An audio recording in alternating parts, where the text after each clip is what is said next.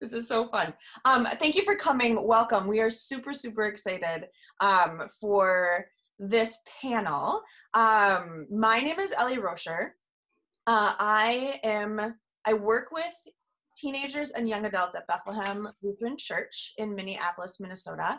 Bethlehem has been a longtime partner now of the Global Immersion Project. Several Bethlehem folks on this call today right now have been on immersions with the Global Immersions Project to the borderlands in San Diego, Tijuana, and the borderlands in Israel and Palestine. We are going to start by introducing the other folks on the panel, and we'll go from there. So if you are a panel member, why don't you introduce yourself with your name, your location in the country, and your year in school, and then we'll launch into our content. So Gabe, would you go first, please? Yeah, hi. So I am Gabe Grimm. I am a freshman at University of San Diego, but I'm currently in Seattle, Washington. So yeah. Fantastic. How about Ivy? Hi, I'm Ivy Mendez. I'm going to be a junior, and I'm in Salem, Oregon. And junior in high school? Yes. Yep. Awesome. Henry? I'm Henry Engstrom. Next year I'm going to be a sophomore in college. And I'm in Edina, Minnesota. Thank you. Ellen? Hi, I'm Ellen Weber. I work at Bethlehem Lutheran Church in the Twin Cities, and I am not in school currently, but I'm a youth worker working with 9th to 12th grade and young adults. Awesome.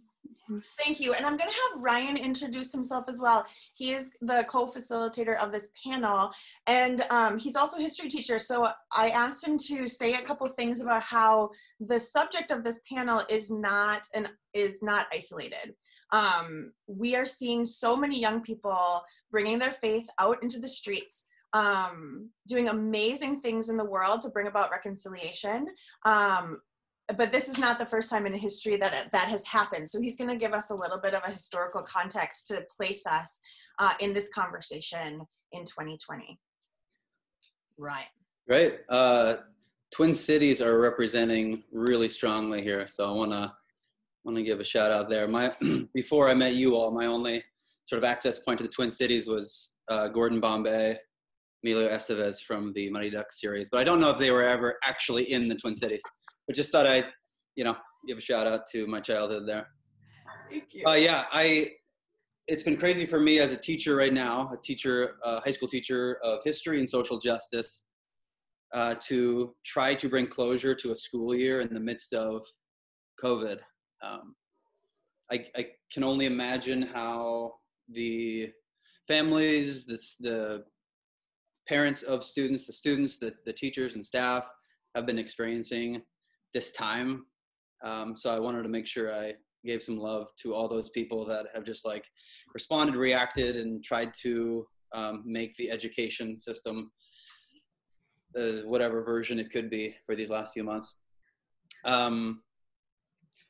Before we talk about invite the students in for their stories, I really wanted to try to place this moment in time, June 2020, into a larger historical context.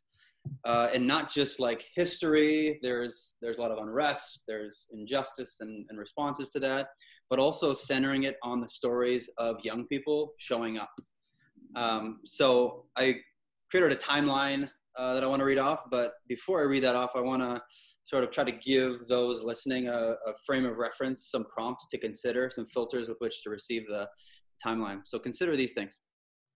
How can we use student movements of the past as learning laboratories for activism in the present? Young people are often told that they are the future, and that's supposed to sound inspiring, right? But student movements and my own interactions in classrooms show me that young people are not content with just being the future if the now is unjust. Students have chosen to show up in the past, and they are choosing now to show up as well. What does it mean for those in power, typically the parents and grandparents generation, to get curious when your young people speak up, rather than saying things like, you'll understand when you're older, or wait till you can vote? What does it look like to get curious with the young people in your life? Mm-hmm.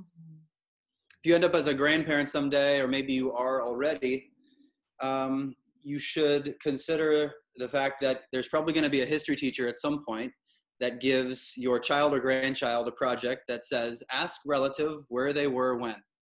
How did they respond when? Consider how will you answer that question about June 2020 as you listen to these student activists. Yes, students show up and lock arms in solidarity, but history and present show me that the intended audience for protests are those with power. Those with power still at home, watching on TV, following it on social media. It's a plea for those with economic and political power to see their own humanity as tied to the humanity of all people and leverage that power towards justice. So those are the filters I want you to consider as I read these things off. As a teacher, I'm convicted and inspired by my students' ability to see unfairness. When I see movements right now in response to systems of injustice against, in particular, Black US Americans, I see so many young people showing up. Take you back to 1903, the March of the Mill Children in Philadelphia, Pennsylvania. 100,000 workers in Philadelphia protested working conditions in textile mills. 10,000 of those workers protesting the conditions were under the age of 15. 1951, 16-year-old Barbara Johns leads a walkout of her all-Black high school in Farmville, Virginia, to protest the inequality because of Jim Crow segregation. This student movement at this school would then become one of the storylines for Brown versus Board of Education, 1954, that attempted to desegregate schools and communities. Little Rock 9 in 1957, 9 Black students attempt to test Brown versus Board of Education in Little Rock, Arkansas, and need federal troops sent in to walk them into school. 1963, the Children's Crusade, Birmingham, Alabama. Over 1,000 students skip school. Many of them skip school in protest, and many of them end up in jail. 1963, Chicago Freedom Day boycott. Over 200,000 Chicago students, mostly students from communities of color, walk out of school to protest the unfair, unequal school conditions that they have. 1964, and I just learned about this one, nearly 465,000 New York City students, mostly Black students and Puerto Rican students, walk out of school, stay home from school and protest because of school conditions there. Some of you may have heard of Tinker versus Des Moines, this Supreme Court case in 1965 that challenged can students be able to protest in school? And this said yes, as 13-year-old Mary Beth Tinker wore a Black armband to school to protest the US war in Southeast Asia. The East LA walkout in 1968. 22,000 mostly Mexican-American students walk out of class to again protest the horrible conditions in their schools as compared to students in white neighborhoods. Fast forward to 2006, protests across the country. Hundreds of thousands of students show up to protest anti-immigration legislation that was moving at that point and calling for the system to be reformed. In 2014, emerging from the murder of Michael Brown in Ferguson, Missouri, 3 young Black women in their 30s show up and create the Black Lives Matter movement. And many of us see what's happened since then and in the present day with regards to the Black Lives Matter as a movement. And so much of that is fueled by young people, in particular protesting the injustice of the school to prison pipeline.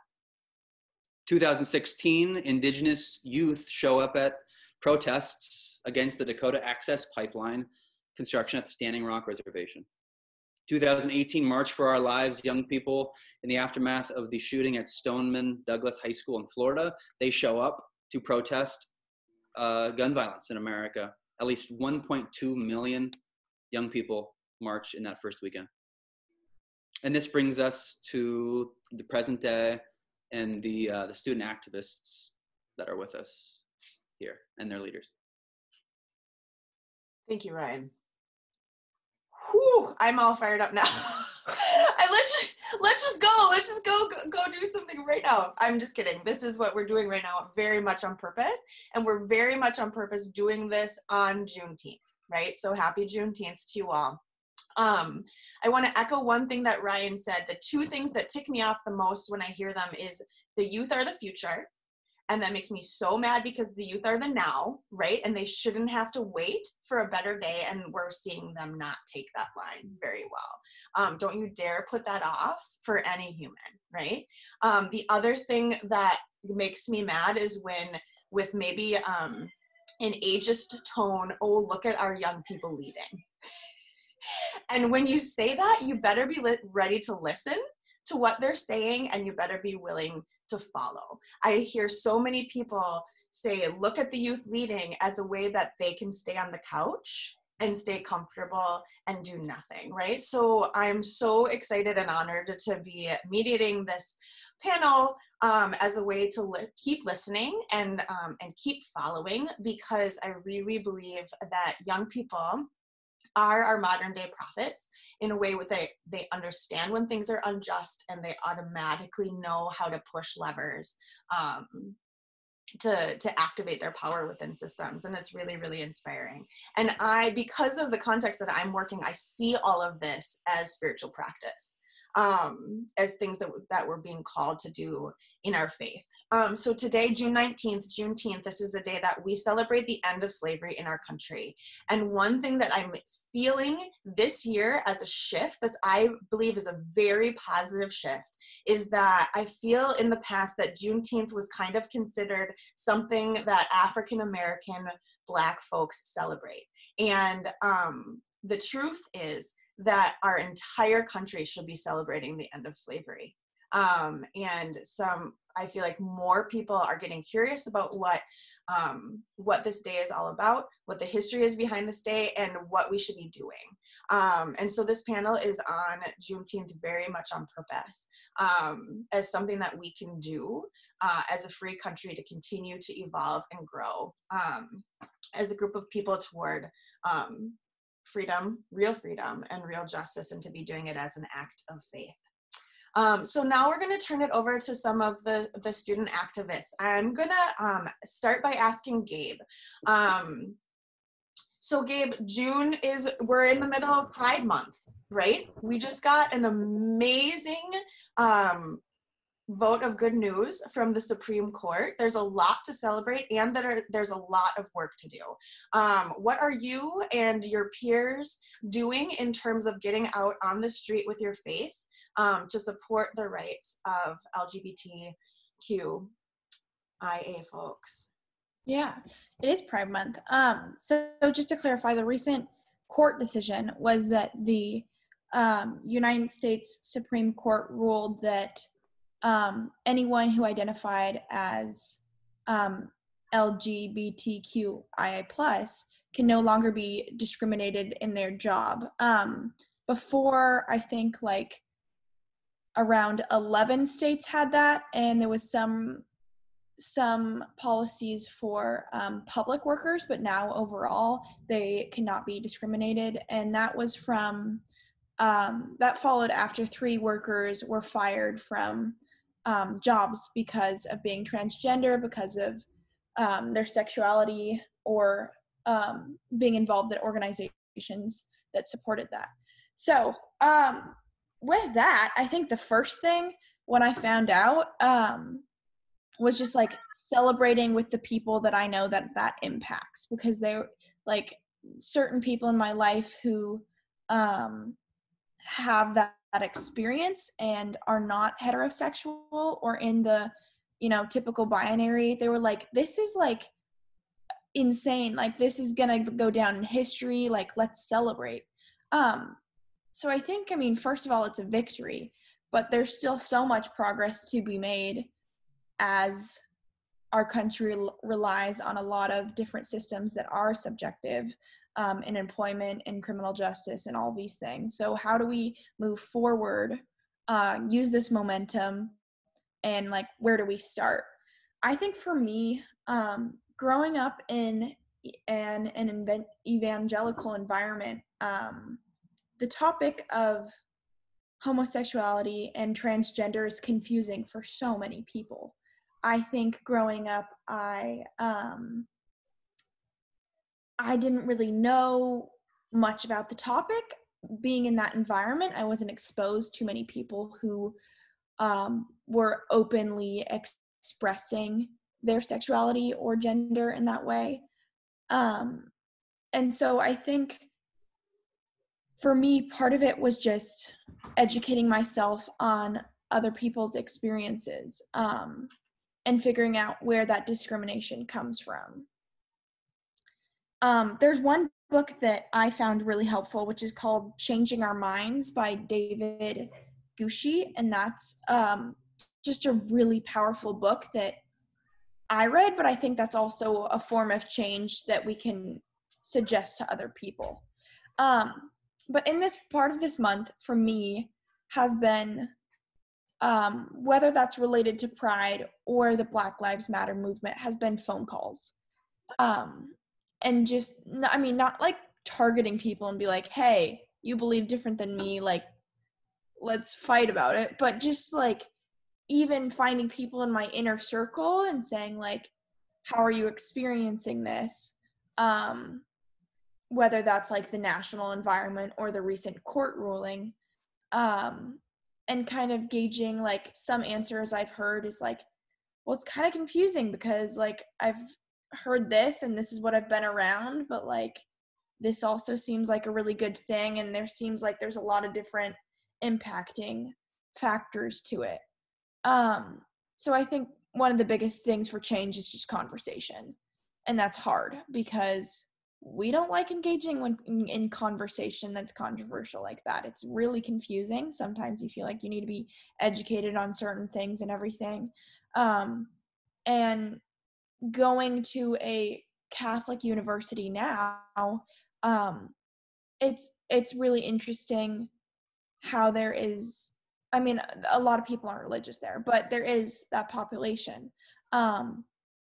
This year at my school, someone had their door like terrorized and had all these notes put up and all of this stuff. And then students responded. We responded by, well, first of all, the person who was affected was just very mature and stood up for themselves and posted about it online. And then a lot of people started reposting that. And then ultimately the person who did it was discovered and expelled from the school. But the university, like that momentum carried into the university authority, and then action was taken. So I think even as we can support people who have other experiences than ourselves, even in the smallest ways, is a really big thing. Bigger than we accredit sometimes. Kind of going off of Pride, but moving into the Black Lives Matter movement. Just for example, part of my work has been, one, asking myself, why am I posting this? Or why am I doing this or this? Because I recently read a stat that says if you post about it, you're less likely to actually do anything. And is this like me trying to show off to my other white friends, look, I'm a good activist? Or is it me like being patient and then saying like, this is helpful, uplifting, and dignifying content? But what I was going to say is I was trying to support people who are Black in my life and who were sharing content and vulnerable stories in this time and everything. And I direct messaged someone on Instagram, and I was like, thank you for this content. And at first she was like, are you sarcastic? Or are you being sarcastic? And I was like, and then I sent her a short paragraph, and I was like, no, like I just know that it can be hard to share this kind of content in this time, because she was kind of saying how she was in a controversial environment. And then she responded she was like, thank you so much. That means so much. It's been really hard to share all of this. But I think even in myself, I overlooked what it means to support people who are experiencing that. Whether it is Black people with Black Lives Matter, whether that's people who are homosexual, but just like that is a really strong way when we can encourage people, because then they have more momentum to use their voices too. Totally. Okay, I'm hearing so much that I love. So part of our work is to learn and unlearn, right? And books are a great way to do it, because it can be on our time, in our pace. We can digest in a way that transforms us. Making phone calls, I have had that instinct as well, where like to step off social media and actually just engage in the relationships that are existing and have meaningful conversations. I hear you saying that you can look at the institutions you're already a part of, school being one of them, and start to push levers, right?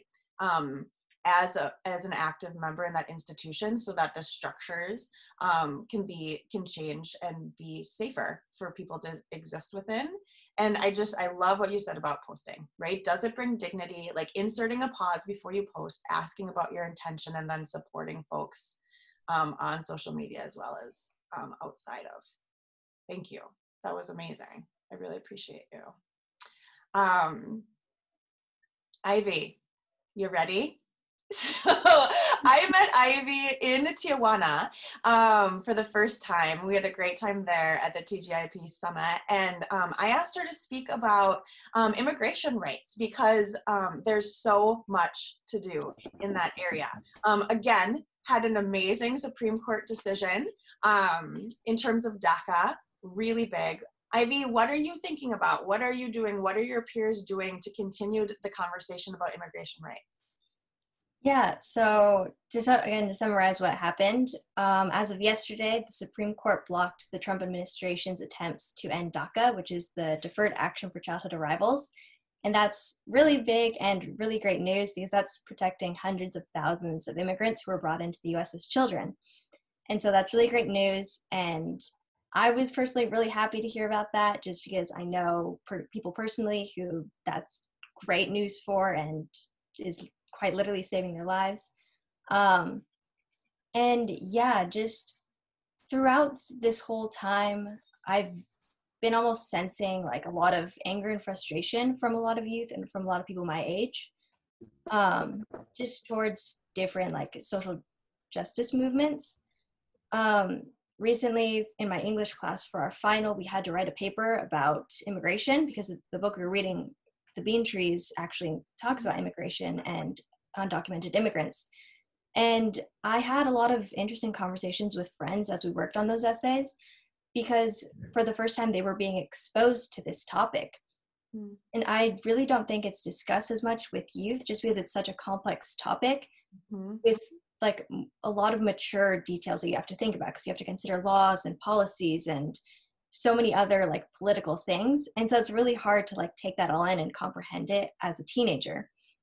But yeah, just having those conversations with my friends was amazing to watch their eyes be open to like all the injustice of it, because I have a predominantly white friend group, and so really they're not affected by this very much. And at least at my school, it's not discussed as much, because again, my school is predominantly white. And so it was just really interesting to see like them learn about all of this and start to like realize it. And so that's where I've really been sensing like this feeling of like anger and frustration towards the system, but then like there's so much potential to do something, but we just don't know where to go, because we're all young and we can't vote yet. And I feel like a lot of times with immigration, it's a lot of like voting and making laws and passing and making policies. But I just feel like something that's really important right now is to just educate yourself on the topic, and just to start learning, and to maybe not necessarily reach out to people that like are potentially undocumented, but just like learning from people who are openly speaking about this topic, because I think it's the most important thing is like having personal stories to learn from. And I feel like that's what the most moving thing is for me, is when I went on the Borderlands trip? Yes, thank you. The borderline trip was just sitting in those shelters and listening to their stories. Because as heartbreaking as that was, it gave me a new perspective on it, and it really helped me keep shaping and forming my opinion. And along with what Gabe said, I feel like as Christians, it's also really difficult for us to discuss this because we're, as Christians, like, we don't want to be political, you know? Like, we just want to have like our little bubble of like religion, and then everything else like around us is like can be political, but we don't want to like reach out into that, and we don't want to connect the two worlds together. But I think it's important for us to do that because we can't just keep putting ourselves and Jesus in a box and calling that box us, and then everyone else is them, because Jesus wasn't an us. Jesus was a them, and he always advocated for the other, and he was an other. And so I think that's just really important, that like we need to start, like our first step to do something is starting to realize that like Jesus was not a white privileged person. He was the other, and he was the discriminated against and the oppressed. And yeah, that's a hard thing that people have to realize. And so overall, I just really think with this topic, the biggest thing is just to educate yourself and just to start learning and listening to stories and just forming your own opinion, especially as youth, because eventually we're going to be voting and we're going to be passing laws and making policies that are going to drastically affect hundreds of thousands of people. And I really hope that those decisions that we make are educated and are well thought through. Preach it, sister. Okay. Yes, that was amazing. Some of the things I was thinking about as you were talking is how, in terms of immigration rights, we have to work a little tiny bit harder right now because it's not the headlines, right? But like you said, there's so many things we need to educate ourselves on. So we're voting with information. And also, when you said you find yourself in a fairly white circle with school, so you went to Tijuana and sat down and listened. That's not happening as much anymore, right? So how can we be boundary crossers within our own immediate context? So we're digging under the headlines to find good information, and we're situating ourselves where we're hearing stories that are going to affect us, right? I love your image of us and them, and how the church loves to do that to keep ourselves comfortable, and how we need to break out of that right now. Fantastic. And we put the word dissent in the title of this conversation on purpose. There is a rub there. We do want to stay comfortable, and the time is calling us to get out and be uncomfortable and break down the barrier between politics and religion, right? I love it. Thank you so much. So Henry and Ellen are both situated in the Twin Cities area of Minnesota. So I'm going to ask you both to speak to the world as of May 25th, right? Henry, I would love to hear from you, being so close into proximity where George Floyd was murdered, what you're thinking about, what you're doing, what you're seeing people do in terms of racial justice in the Twin Cities.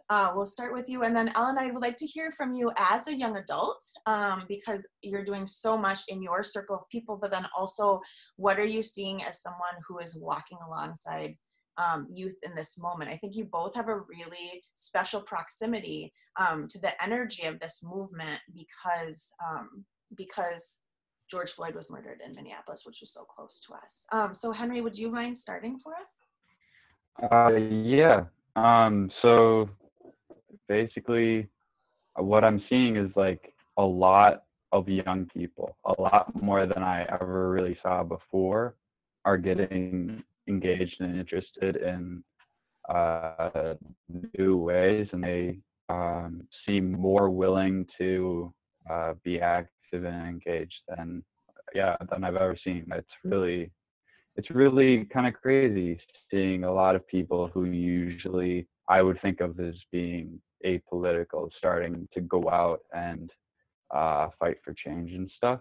And then just the interesting conversations, because people tend to think of me as a more political person. So then I've had people reach out to me and say, what's happening? What's going on?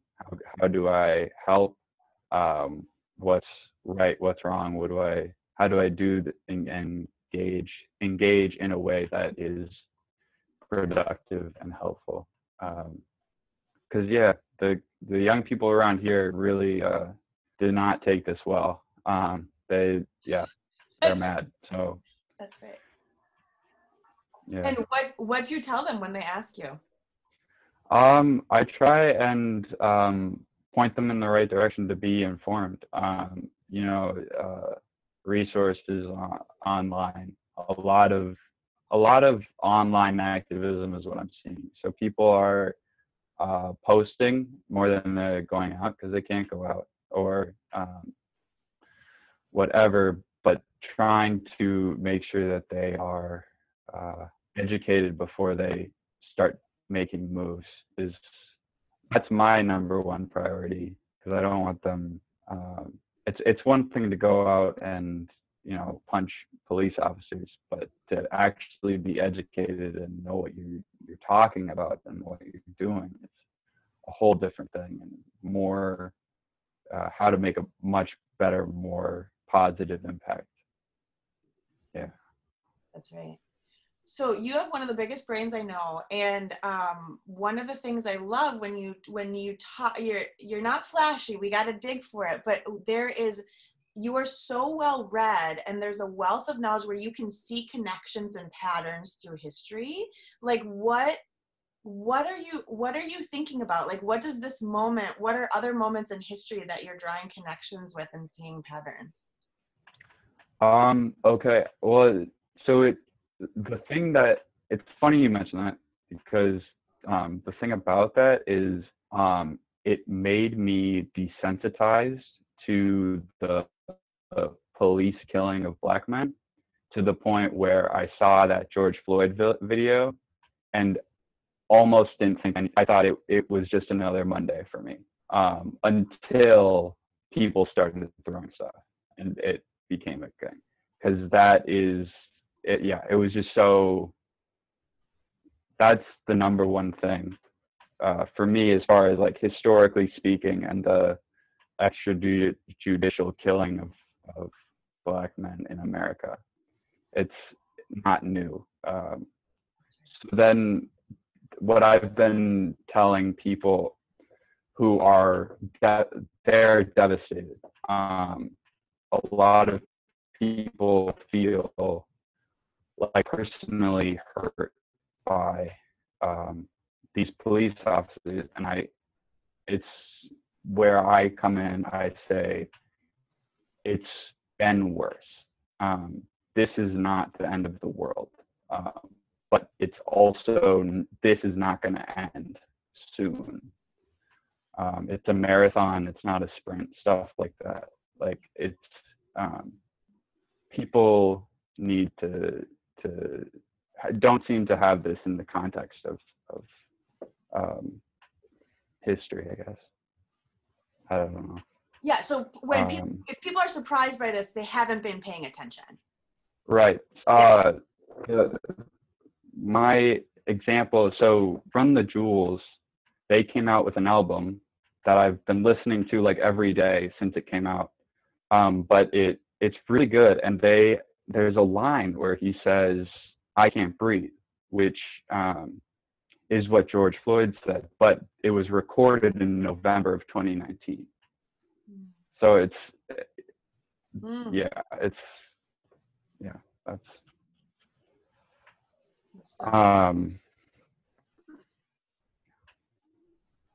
Can you give us an example of somewhere you're sending people to get to educate themselves? For me, YouTube is a big resource. There are a few like really good YouTube videos that break down police violence and the system, because people don't really read books.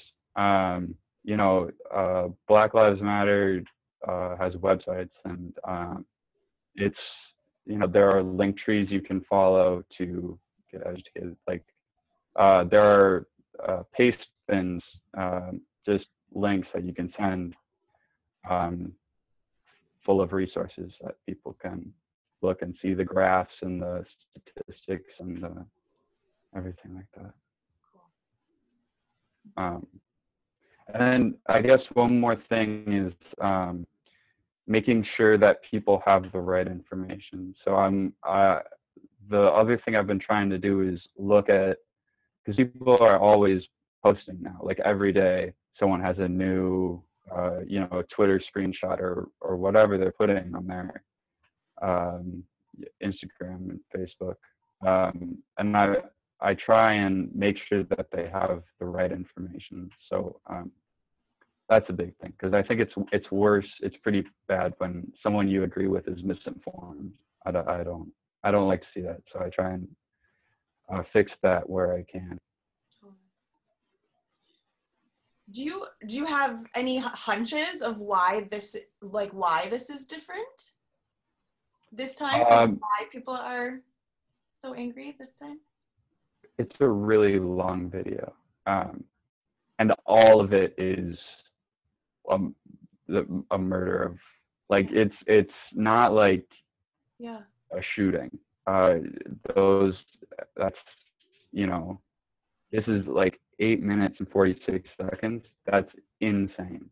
And then it's here. Like, I can point to the spot where it happened. That's a big part of where it is for me. And then the timing is awful. People have been inside for 3 months, and then something infuriating happens, and then they get mad. So kind of a perfect storm of things. Yeah. Thanks, Henry. I love adding, and I'm doing this to you, adding the title to what you said in terms of like making sure you're not promoting misinformation as an act of spiritual practice. And like getting yourself educated. I love that. Thank you so much. Appreciate it. Mm-hmm. How about you, Ellen?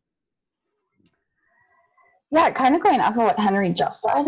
I think it's an interesting time of you have people who are at home, people have been laid off, that they have at times more flexibility to show up, where it's like, oh, it's not, I am at home, it's just me.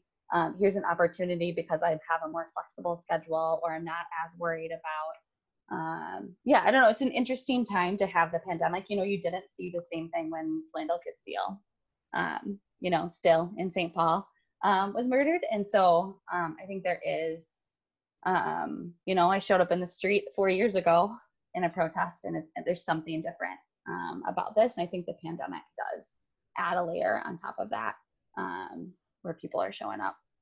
And so in regards to young adults, there's been a few different things that have been going on around me. And one is like that on Tuesday, right after, on May 26th, people are just showing up at 38th in Chicago. So I was with my brother, and inviting other people to join you. And so I noticed there were young adults that as I was sharing, as I was interested in certain protests, I think that was one way for me to keep up of like, there are so many things going on in the city. That the minute I said I was interested in going, I would get people responding like, hey, are you going to this? Like having the desire to show up, but not having someone to go with.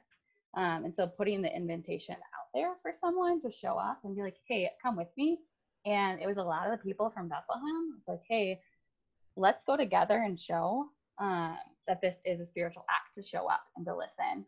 And I think that is one of the best ways to be educated is there was a moment outside of the governor's mansion, and I have never been to a protest where that was not on the city cap or on the Capitol lawn that we all sat on the ground. So it was this group of leaders that were standing up, and everyone in the crowd was sitting down to ensure that everyone heard and listened, and that was powerful. And that's one form of to show up in the street and to listen and hear what they have to say. So that's one thing with the young adults. Also having young adults come to me and asking advice for how to have conversations with their family has been something that's happened a lot, of how to have those difficult conversations with people. If you don't know the intercultural continuum, the IDI or the I would look that up. That's a good resource for how to talk to someone who's in a place where it's us versus them, like Ivy was talking about. How can you move them to start to see? Because they're not going to jump to where you might be, but there are ways where you can start to show them similarities between people. Another thing that recently happened is we've had some meetups in person with some of the young people. So we had a 9th grade and a 10th grade one, and we brought up the murder of George Floyd as a gathering of people from Bethlehem, where I asked them to share their thoughts and feelings about the protests, about police brutality, to ask questions, and to have a space where they can be honest about how they're feeling. And we heard them potentially, trying some stuff out, of listening, of hearing, okay, what am I hearing in the media? What are my parents saying? Oh, what do I feel about the destruction that's happening? We had someone ask, after I encouraged them to ask questions, ask about the police kneeling and why is that bad? So creating a space where they can be vulnerable and say the things that are actually going in their mind, and maybe say something that they have a bias towards, but be able to love on them instead of shame them. And I think that's been huge, of like, where are the spaces? Like, this is a very important moment for those young people, that it could be, oh, if I ask this question, I'm going to be shamed and shut down, and I'm not going to ask the question. I'm not going to go find the answer. I'm not going to be educated on it. I'm going to shut down and just continue to believe what I believe and kind of whatever I'm getting fed. But if you open it up to like curiosity, like, hey, this might be another perspective. This is another layer on top of it that I want you to think about. You can, out of relationship with someone, you can challenge them in a way that brings love. So yeah, those are a couple of things that I've seen. Challenge them in a way that brings love. It's not easy, but when we're starting from relationship, and like you said, this is a very big moment to create loving spaces for people to explore and try things out and be. I witnessed this. You're asking people to like step up into new dignity, right? And to walk around something 360 degrees. And what can we do that elicits curiosity so that it's a conversation that folks are entering into in their own accord? That's awesome.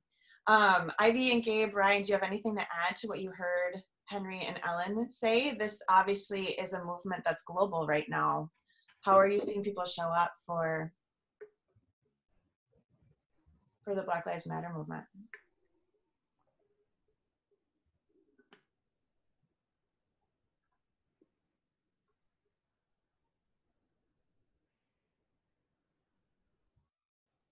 Okay, I will go. I saw you turn off your mic. I think for me, I think it's hard because I think Henry was right when he said, or I forget who said, but someone was saying how people want to go but don't necessarily have a platform, or there's COVID, or all these other things, and it can be really confusing.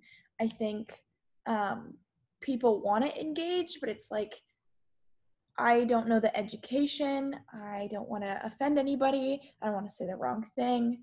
And it can seem like a really sensitive environment. A lot of the Black activists that I follow have been definitely have called a need for justice, but also have shared certain things that is like as some perspectives are evolving, let's show grace. And encourage curiosity in people who don't really have that experience. So I think I'm seeing a lot of my friends be curious, and I'm having people call me or just even reach out and be like, I don't know what to do. I'm I'm doing this and this. And I think my first response is like, how can you, like, is there people in your life that you could have conversations with? Is there your family that you could have conversations with?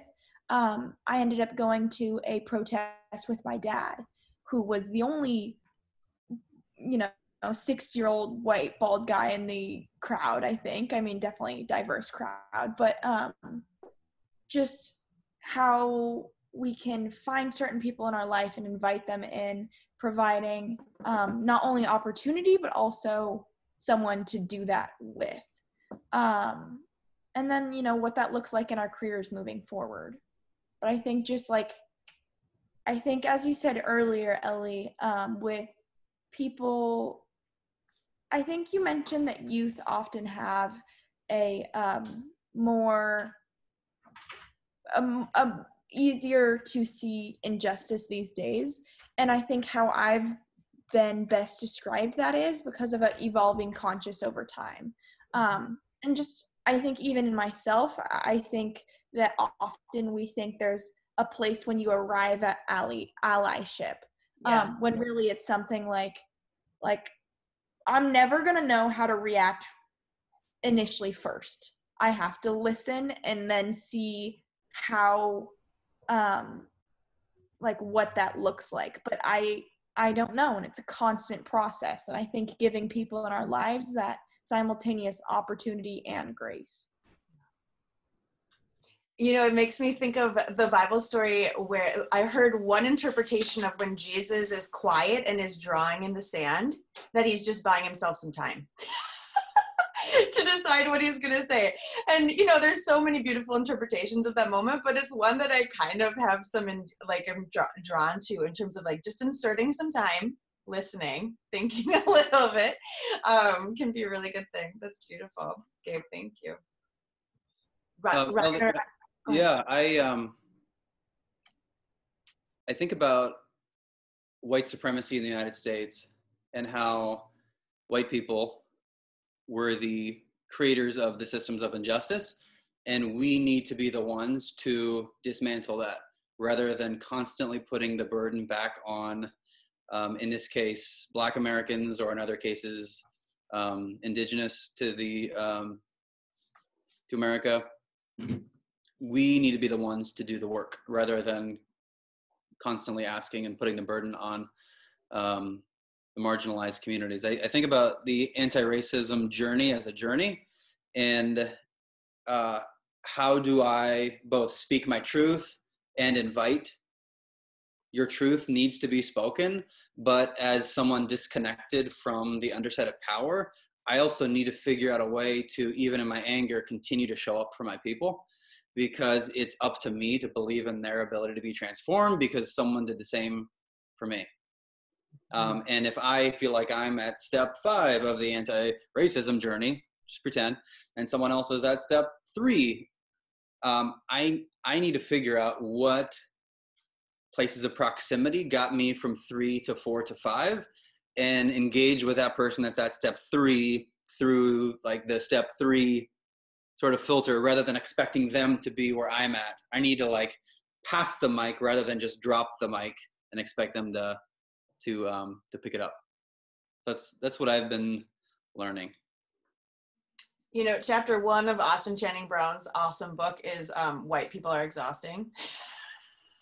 And I love it, and it's so true. And I've heard from so many young people who have been engaged in this work for a while of just pure kind of frustration with how exhausting other white people are being, and acting newly woke, if you will. And that's the work, as you named. That is the work, is to sit in it, to keep doing our work, to keep checking in day in and day out, and then also accompany the folks who are curious. Absolutely. That's sweet. Ivy, no pressure. Do you got something, or should we move on? I do. I agree with both Gabe and Ryan with the speaking to other people and just having conversations, and then also realizing white supremacy and white privilege. And I've had conversations with friends about what exactly is white privilege and what does it mean to have it, and what do we do with it? Like once we've realized like, yes, we have it, now what do we do? And that's also like a struggle that I've been having with myself. I'm a biracial person. I'm half Mexican, half American. And that's a whole other struggle of like, I have white privilege that I have over people of also my same color. And so it's just been really interesting to like just have these conversations and try to figure out like, where do we go from here? Like, okay, now we realize we have this power. Now what do we do with it? And it's been really nice to like at least see on my Instagram feed to see other people waking up to what white privilege is and them realizing that they have it. And then also watch them as they repost and as they discuss on their stories, like what they're trying to do now with that white privilege and what they're going to continue to do with it. And so I think that's just been like, this time is almost like, as horrible as it is, it's also a very freeing moment for people to start discovering what's going on and where they stand with this. And so I think that this is a very powerful time where people are just openly being able to be political and to be able to speak themselves, because like everyone is going through the same thing. And it's not just like, it's no longer me standing in a corner and yelling like, this is not okay. And now it's like me standing with a group and saying, this is not okay. And so I think it's just really important that like everyone is in this together now and discussing it. Oh, totally. And we're not free till we're all free, you know, and we're starting to figure that out too. Yeah, one of my favorite quotes by Richard Rohr talks about how Jesus showed the free folks that they were in fact enslaved. And there's a lot of that shift happening right now, which is exciting. And as Ryan said, absolutely necessary, right? It's the white folks that have to do the work to change the system that sets us up to succeed. One of the pastors at Bethlehem Lutheran, Meta Carlson, has very clearly said when COVID hit and we started staying at home, the spirit has left the building, right? Our church buildings are now, in a very exciting way, empty tombs. Like, Jesus is not there. And so we've hinted at that throughout the panel, that that's an interesting moment that the movement has, where we're being kicked out of our church buildings anyway, and folks are joining out on the street to see what God is up to. How being political, how dissent, how dismantling white supremacy are actually acts of faith. And so I'm wondering, what does all of this have to do with your faith? Where are you seeing God, or seeing a sense of spirituality in this work? Open to anybody. Don't jump all at once.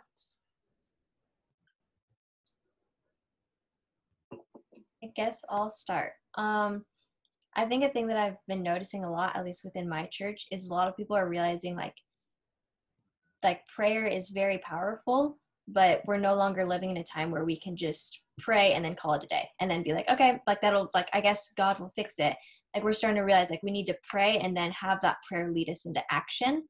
And so one of the things that like really stood out was my pastor, I would call him a very progressive pastor, but he's very careful within our church about the stuff he talks about. And whenever he gives sermons that could touch on very sensitive topics, he kind of tiptoes around it. And recently he's just been hitting the subject like right on, and he's been calling it out by name.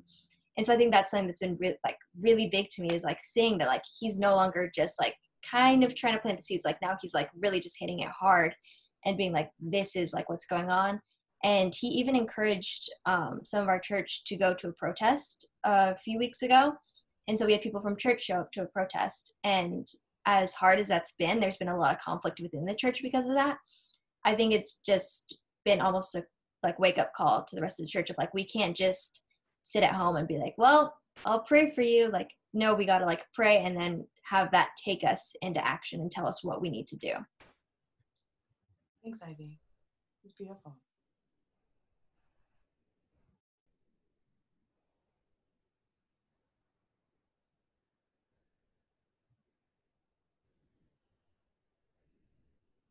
Anybody else want to comment?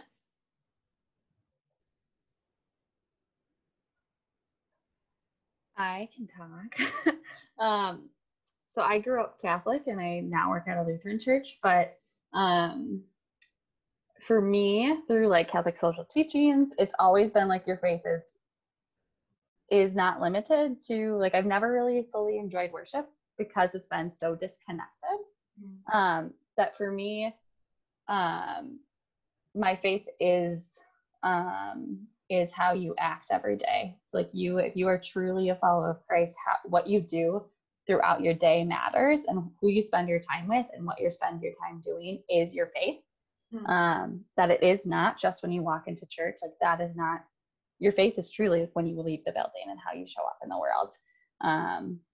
And one of my favorite stories is when Jesus heals one of the blind men that he heals, and asks, it's the one where he asks if he can see, and then the man says, no, all I see is trees, and then Jesus heals him again. So this act of like listening and asking, and how powerful that is, and I'm seeing that throughout the spaces I'm in, like listening and asking clarification, and going back, and that is a dialogue, and that's faith in action to me.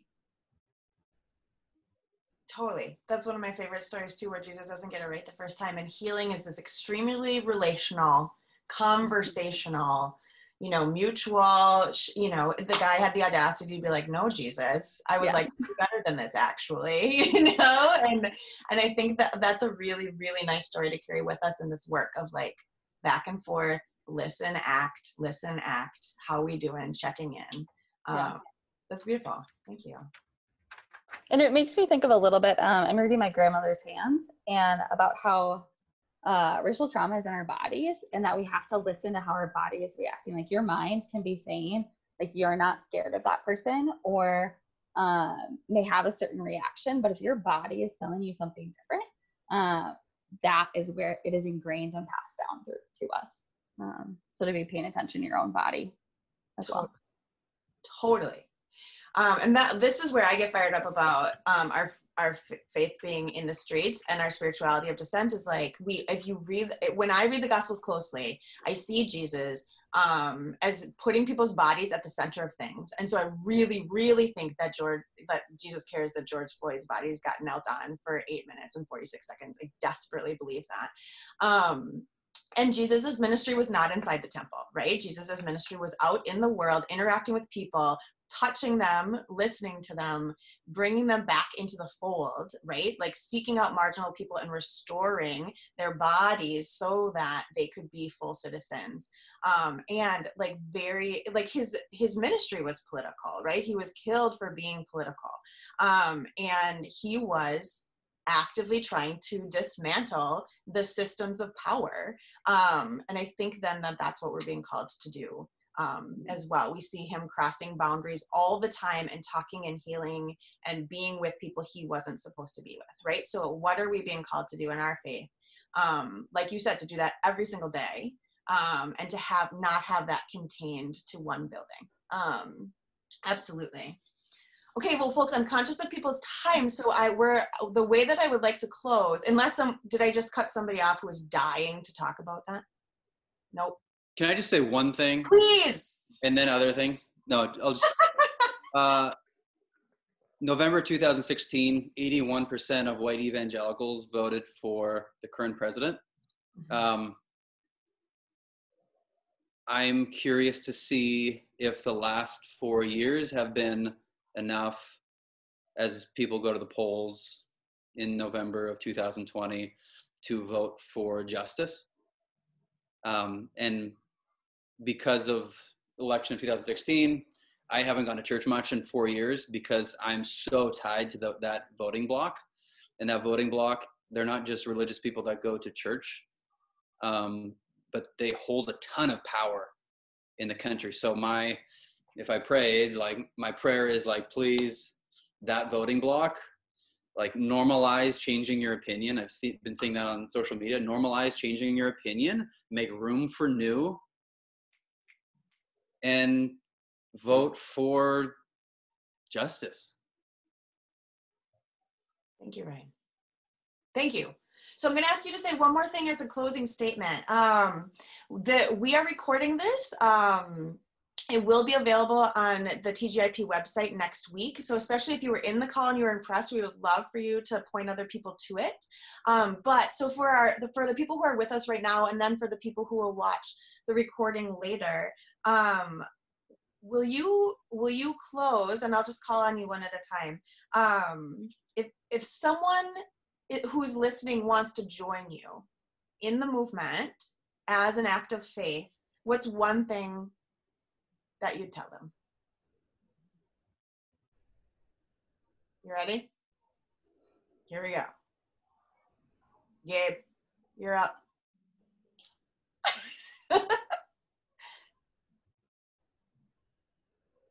I would say, in terms of characteristic, be curious. You know, when you see people posting about things, click on them. When you see, you know, the Black Lives Matter movement going even to their page and looking at the resources, as Henry was saying earlier, I think a really great start is reading this book.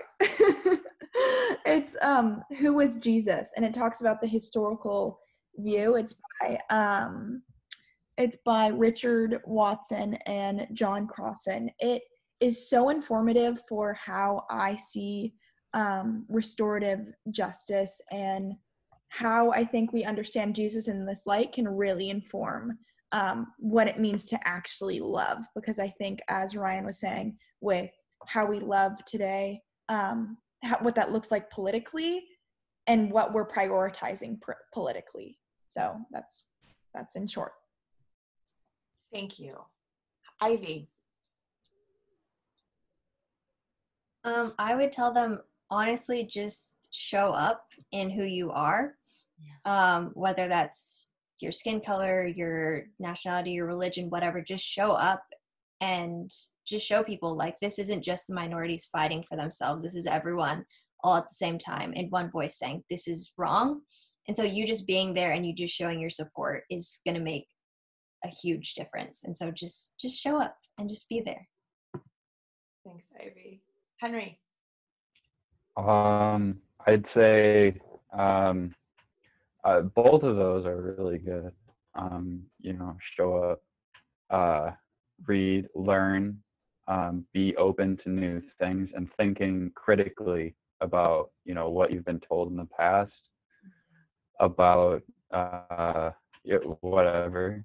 And when, you know, you're consuming media, reading books, watching movies, being critical, understanding where things like white supremacy show up, and then being open as much as possible, and then assessing what you can do, being able to recognize your own strengths and then deploy those strengths accordingly. Because I don't know what you can do, but you do. So. Totally. Yeah. Thank you. Ellen? Wear supportive shoes, both figuratively and literally.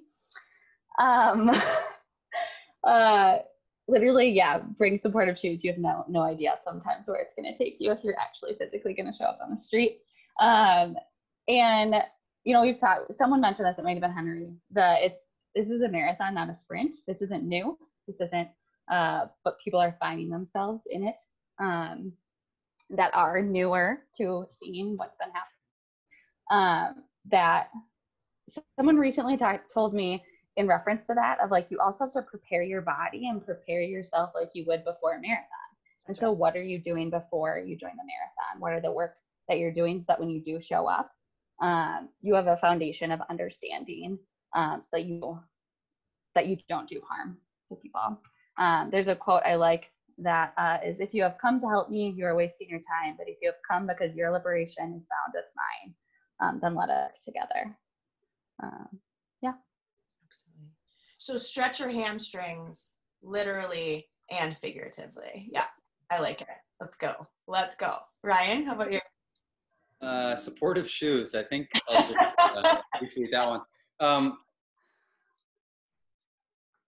If you're watching, and I'm included in this population, if you're watching and you feel like your reality is disconnected from these stories of oppression, like geographically, physically, this message is precisely for you.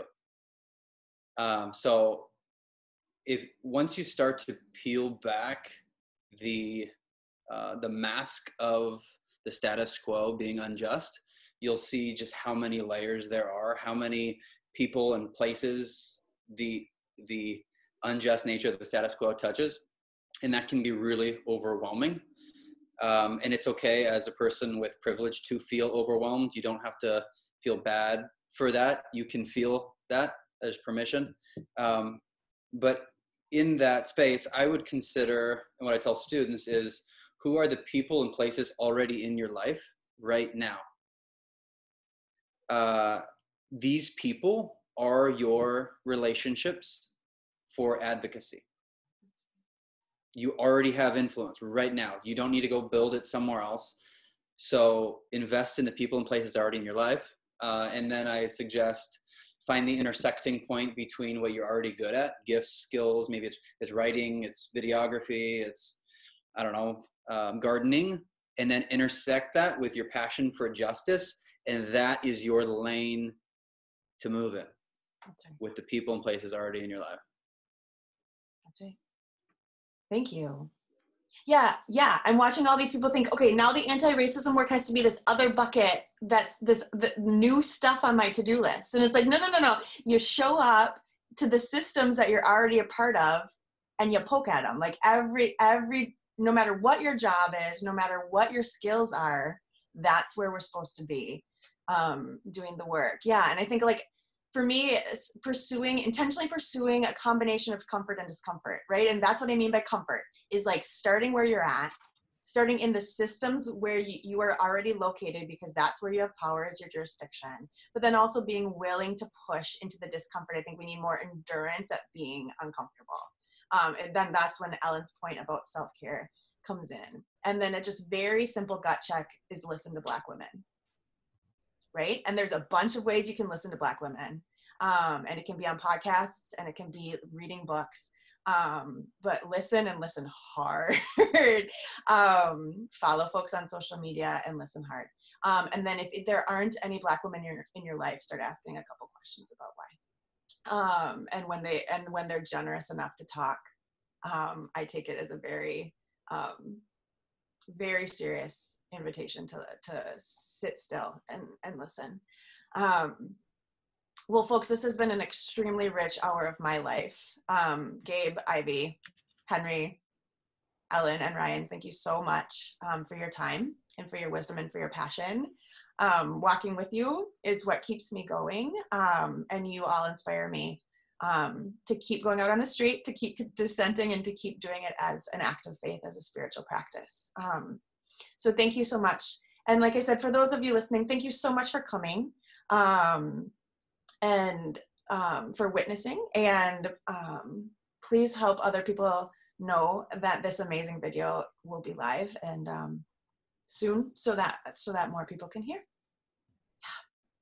Thank you. Happy Juneteenth, happy Friday, happy weekend. Be well, keep showing up, and keep doing the work.